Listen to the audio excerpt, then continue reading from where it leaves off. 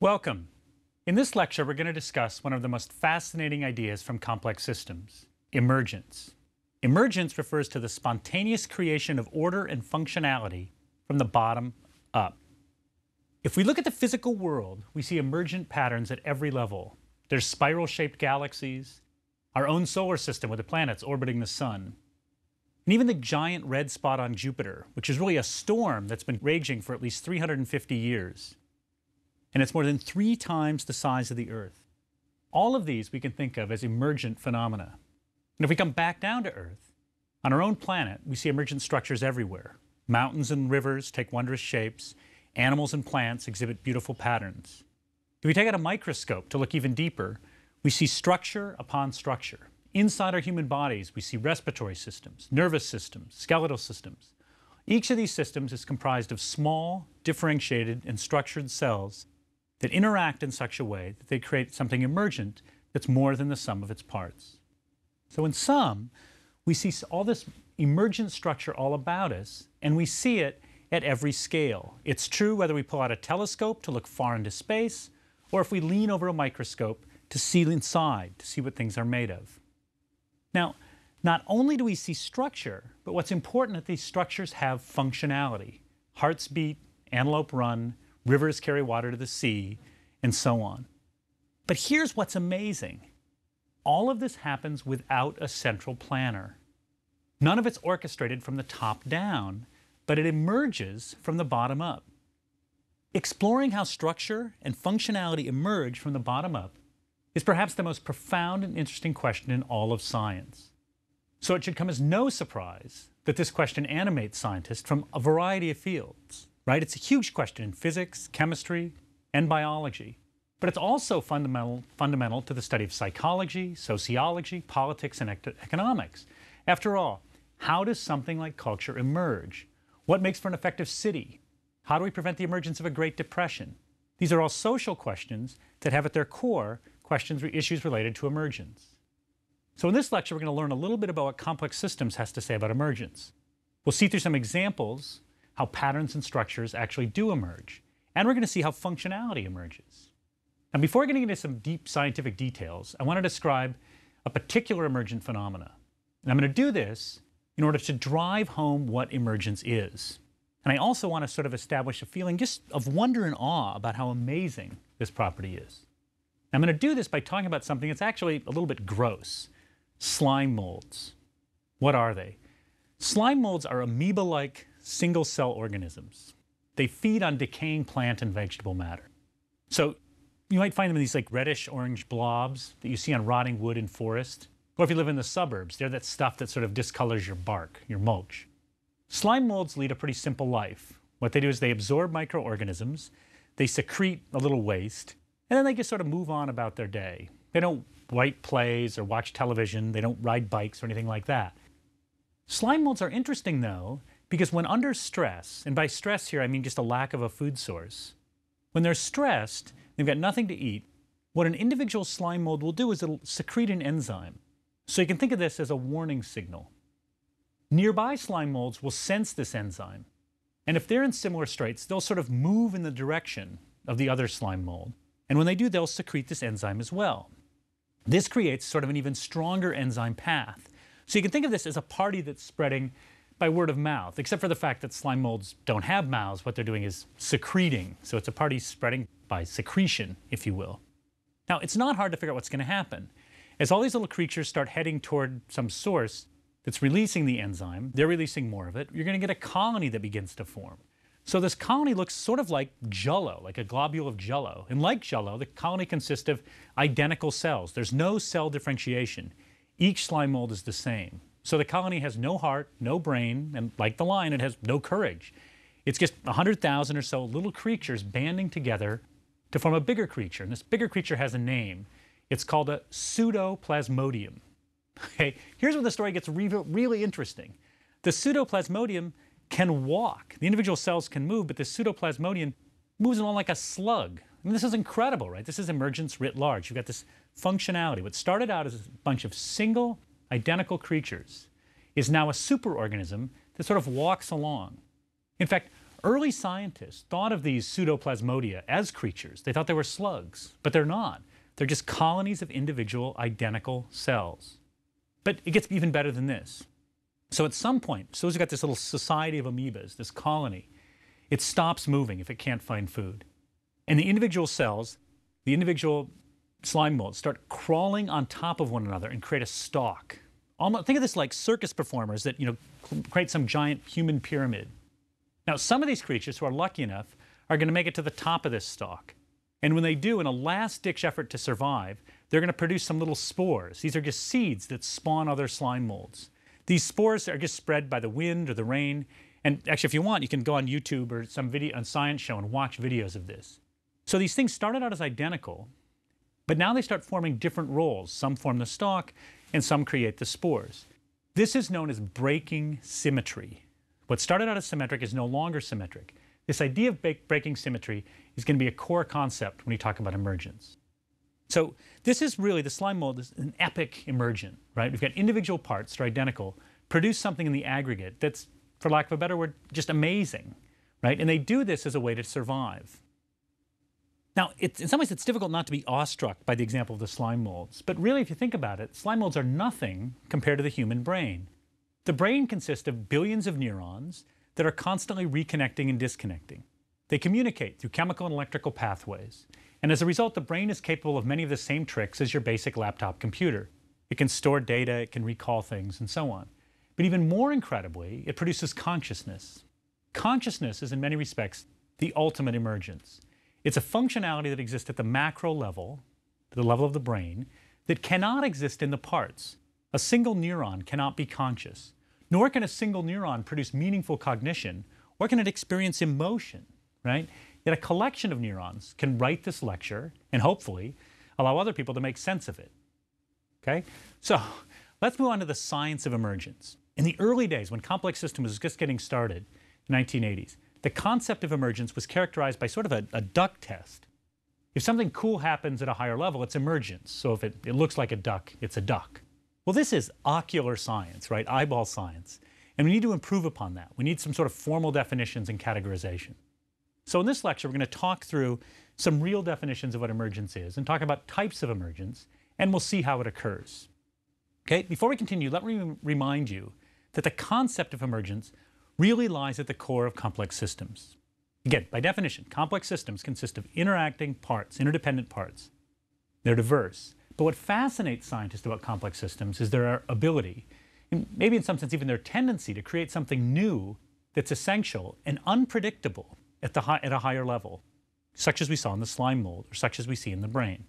Okay, so let's get on to these definitions. We're going to do this by talking about classes of emergence. I'm going to make two different distinctions between types of emergence. The first is going to be between simple and complex emergence. The second is going to be between strong and weak emergence. Okay, first, simple emergence. This is a macro level property in an equilibrium system, like the volume of a gas, the weight of a table, the strength of a piece of steel, or the wetness of water. This may seem less exciting than the slime mold, and it is, but it may be more profound, right? Remember, a single water molecule cannot be wet. The wetness emerges from what are relatively weak hydrogen bonds. It is for this very reason that the physicist Philip Anderson, in introducing the idea of emergence to the broader scientific community, coined the phrase, more is different. Simple emergence applies to systems in equilibrium. The slime mold was dynamic. So we refer to that as an example of complex emergence. Complex emergence is a macro-level property that exists in complex systems not in equilibrium, such as our mobile pseudoplasmodium slime mold, or such as a flame. So now we're going to get to the point of a controversy, a current controversy. Everyone, well, almost everyone, accepts that some macro-level phenomena, like consciousness, are emergent. The controversy stems from whether or not we can or ever will understand all emergent phenomena. There's some people out there who believe that there's some macro-level properties, like consciousness, that we're never going to be able to understand. And they call these strong emergent phenomena. So strong emergence says that what occurs at the macro level cannot be deduced from the interactions at the micro level. In contrast, weak emergence says that what occurs at the macro level cannot be expected from the interactions at the micro level, but we can explain it. So the slime mold is an example of weak emergence. No way would we expect the single-cell organisms to form a slug when times get tough, and then form a flower in order to reproduce. But once we see it, we can understand how it happens. We even know, or we think we know, that those that get to be the spores, those that actually get to send out the little pods, have their descendants populate future slime modes. So these are in some sense the winners. They're not in any way stronger, smarter, faster, or better looking than the other ones. They're just in the right place at the right time. Okay, emergence exists. That's great. But how does it exist? How does it arise? That's the real puzzle. That's something that a lot of us puzzle over a great deal of time when we sit around and think about complex systems. To see how emergence arises, I want to consider a model borrowed from Stephen Wolfram's book, A New Kind of Science. This model is known as a one-dimensional cellular automata. We're going to construct a small-scale version. Imagine I've got 3 light bulbs arranged in a triangle. So I've got one at the top, one on each side. Each light bulb can be in one of 2 states. It can be on or off. And we're going to assume that each light bulb uses the following rule. If all 3 light bulbs are in the same state, if they're all on or all off, they're all going to switch their state. Now, if none of the other light bulbs is in the same state as you, you switch your state. So if you're on and the other 2 are off, you're going to switch. But if one of the other 2 light bulbs is in the same state as you, and the other one's in a different state, then you're going to stay put. Okay? Those are the 3 rules. So let's suppose we start with 2 bulbs on and 1 bulb off. The 2 that are on are each going to have 1 other bulb in the same state. So they're going to stay on. But the bulb that's off sees no other light bulbs in the same state. So it's going to switch on. So therefore, after the first period, we're going to have all 3 light bulbs on. Now, once we've got all 3 on, they're all in the same state, so they all switch off, right? But then, since they're all off, they all go on. So what we get is a blinking set of lights. So in the more formal language of dynamical systems, this is called coupled oscillation. Now note that no matter how we initialize the 3 lights, we're going to get this blinking. If we start out with all 3 in the same state, then the blinking is going to start right away. Well, the other possibility is we have one of the lights in a different state than the others. But this is what we just did. This is what we just saw.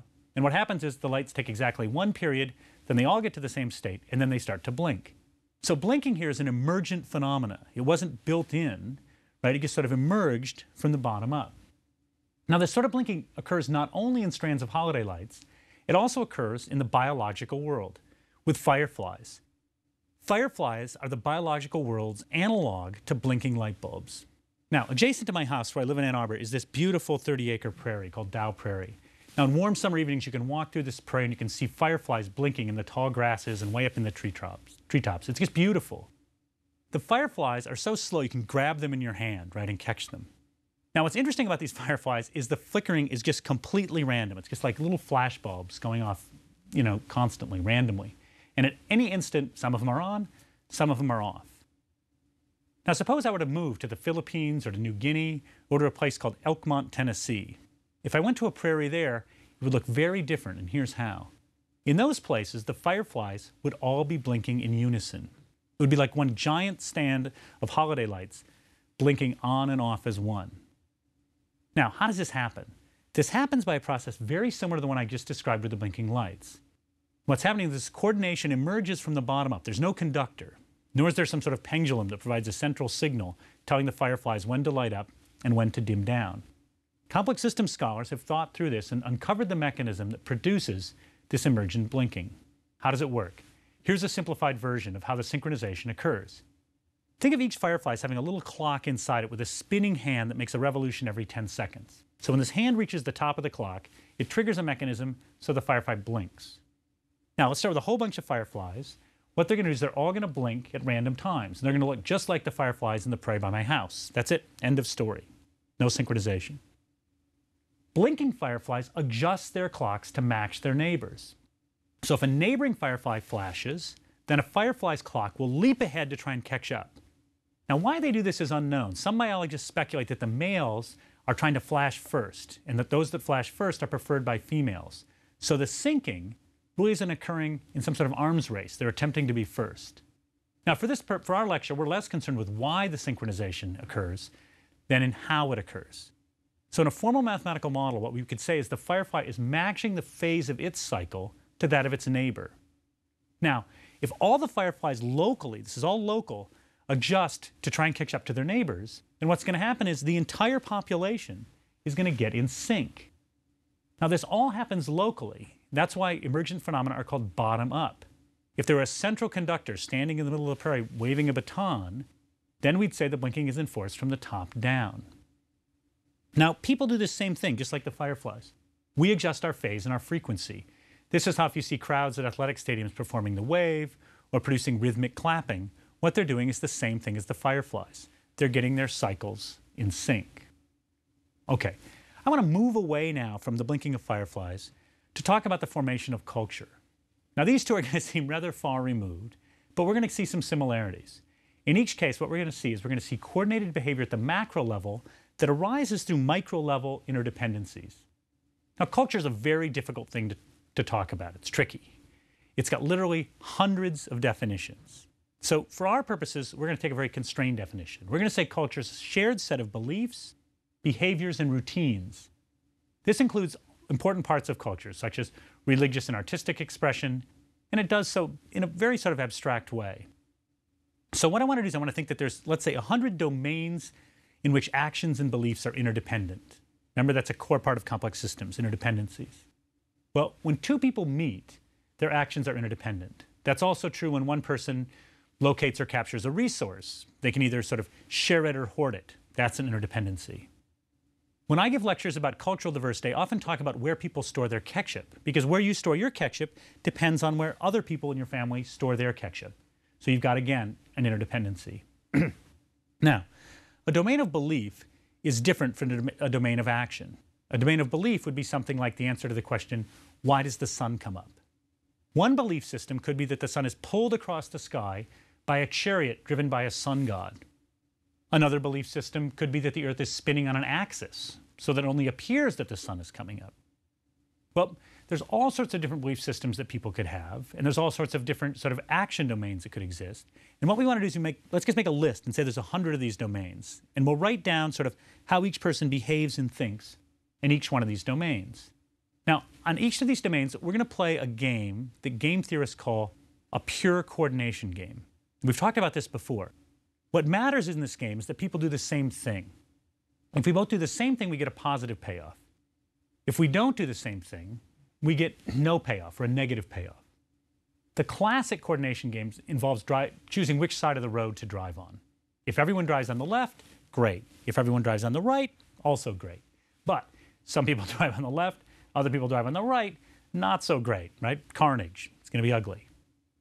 Let's imagine a world where we've got all these sort of 100 domains, and we've got people making idiosyncratic choices. Let's just randomly assign what people do on these. So if we send people out, they've got this incentives to coordinate with other people, sort of like the fireflies want to get in sync with people.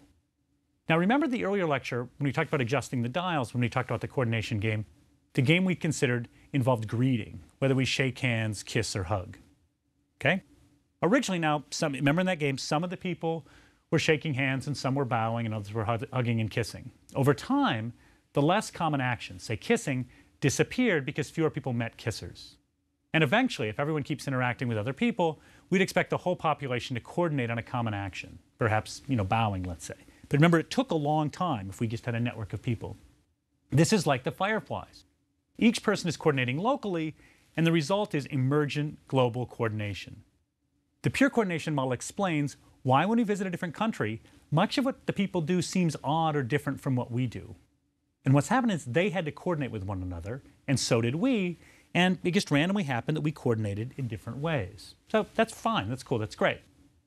The problem with this simple model of thinking of the world and thinking of culture as just a collection of coordination games is it doesn't explain the fact that cultures have meaning, that they have coherence, and that it's often possible to predict how someone from a particular culture will act in a given situation.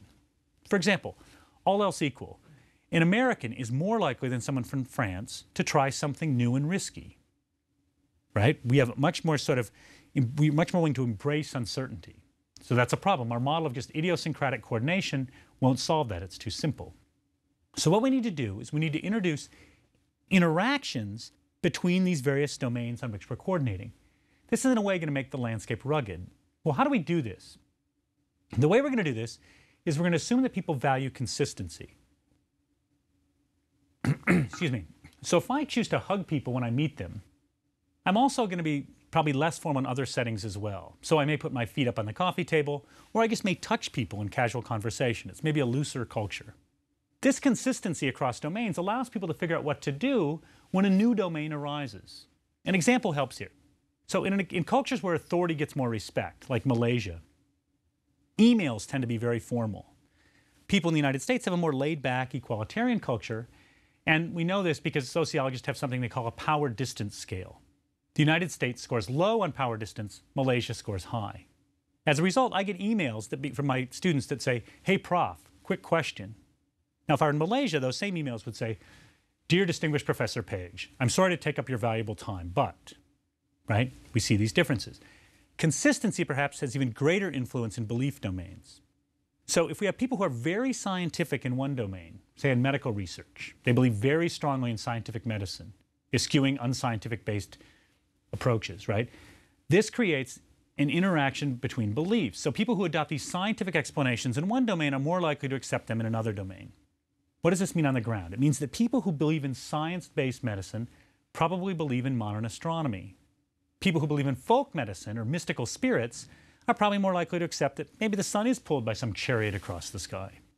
So we can formalize this desire for consistency in beliefs or in actions by assuming that in addition to coordinating with other people, individuals will sometimes choose a behavior in such a way as to be consistent with themselves.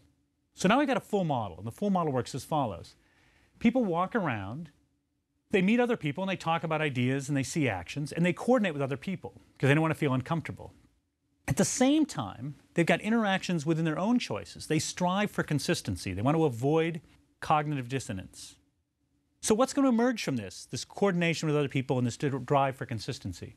Well, what's going to emerge is something that looks a lot like culture.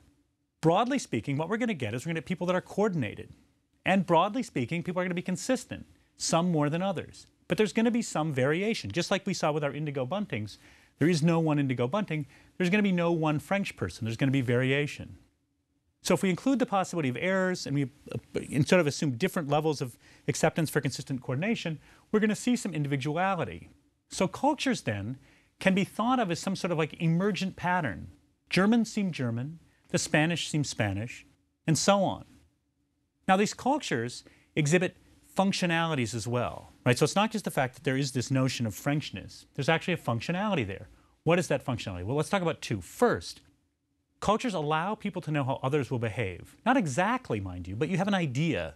So if I go to a baseball game with someone from Japan and the home team hits a home run, I know I shouldn't hug and kiss my guest, right? Because if I know something about Japanese culture. Second, people know themselves how to behave in novel situations. So if I'm Canadian, I'm not, but let's suppose just for fun I am Canadian.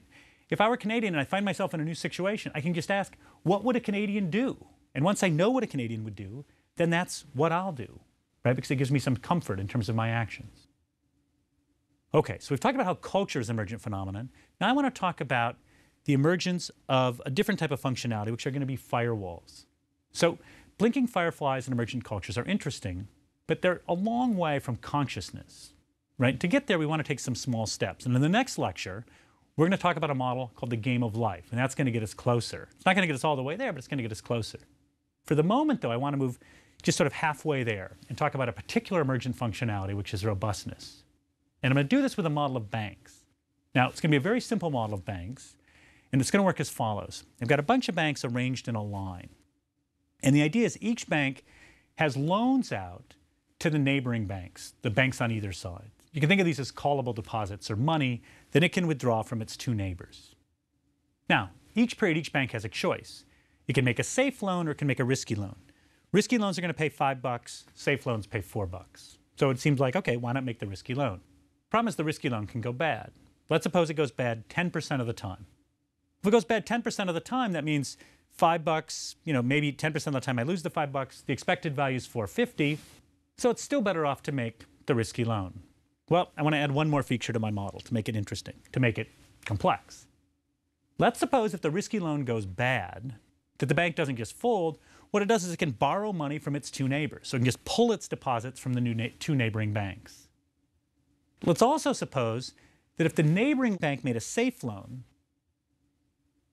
well, that's fine. You can just borrow the money and everything's cool. But if it made a risky loan, the bank's investors are going to get worried. And they're going to say, wait a minute, their risky loan failed. I want you to call our deposits from our neighbors, which will be one of the neighbors on the right. So let's assume that there's some cost to pulling these loans, pulling back these deposits from neighboring banks, and that costs like $1 or so. Well, if that's the case, then a bank would prefer to make a safe loan than to fail or to have its neighbor fail, because you've got to borrow money from the other bank. So that's the model. If you were in isolation, you'd rather make a risky loan, but because you can have these cascading failures, you'd basically like to maybe make a safe loan. So what we're going to do is we're going to start with a whole bunch of banks. Some are going to make risky loans, and some are going to make safe loans. They've all got the same problem initially, right? But they're just going to randomly make choices. Now, initially, most of the banks will probably choose to make risky loans. But then some of the banks are going to realize, uh-oh, there's too many risky loans out there, and we should avoid doing so. Now, the fact that some banks will then choose to play it safe, but others will keep taking the risk, is going to break the symmetry of the initial model. Remember we talked about breaking symmetry before? That refers to the fact that things that were once identical now differ. So the slime mold differentiated itself, so some moved up to stalk and some became spores. This concept of broken symmetry is central to emergence. So for example, the skin cells on a snake, right, on a snake's skin, they start out the same, but somehow the symmetry breaks and we get wonderful diamond-shaped patterns. Okay, so back to the banks, enough about snakes. In our model, we've got this first period, some of them make risky loans and some don't. Some of the banks are surrounded by other risk takers and some are surrounded by safe banks. It's this diversity that creates diverse learning environments and allows for the emergent patterns and the emergent functionality. So if a bank belongs to a long stretch of banks making risky loans, what's going to happen is they're frequently going to find out that there's this cascading failure and they've got to borrow money. They're going to learn to play it safe. Banks that are surrounded by safe banks are going to learn, hey, nobody fails, I might as well be risky. So suppose like you've got a bank, let's call it bank number 54. It makes a risky loan. If banks 53 and 55 didn't, if they made safe loans, then that bank is fine, the cascade stops. But if 53 and 55 made risky loans, then you're going to get this cascade that spreads out. And it's going to continue in both directions until we reach a bank that makes a safe loan. So what's going to happen in this complex system is we're going to get an emergent pattern. And that pattern is going to look as follows. We're going to see stretches of banks in a row, like 4 or 5, that make risky loans. And they're going to be surrounded by banks that make safe loans. This happens because a bank that's adjacent to 5 or 6 banks making risky loans doesn't want to make a risky loan because of the possibility of a cascade. So the result is this pattern: a group of risky banks, safe bank, group of risky banks, safe banks, and so on. This is incredible. What we're getting here is emergent firewalls. This is an emergent functionality. These safe banks are creating firewalls that prevent the entire banking system from failing, from this giant spread. Now, no one said to these banks, we want you to create firewalls. It wasn't like the FDIC or some government agency came down and said, we need you to put firewalls in here. The firewalls emerge naturally from the system, and what they do is they make the system robust. Okay, now this raises a great question. Does this mean we should just allow systems to evolve and eventually we're going to get robust outcomes? That everything wonderful is just going to emerge from the bottom up? It's great. That's a totally happy thought, but it's perhaps a bit naive. For these firewalls to emerge, the banks had to learn. That learning took place in a fixed environment, so we didn't allow the banks to change connections. In the real world of mergers and acquisitions with new financial instruments and so on, we've got no guarantee that good outcomes are going to emerge, that we're going to get the right firewalls. This is a point we're going to come back to in our final lecture. In complex systems, and this is a key point, the only thing we can really expect, right, we can't expect efficiency always, is the unexpected. What emerges in a system, whether it's slime molds, blinking lights, human cultures, or network of banks, is very hard to predict a priori. But those patterns, those structures and functionalities that do emerge are among the most wondrous parts of our world. Now, among the patterns that emerge are patterns of connections. This is true in the brain with neurons. It's true in social networks of people. Studying the emergence of network patterns is one of the hot new areas in complex systems, and it's where we're going to turn next.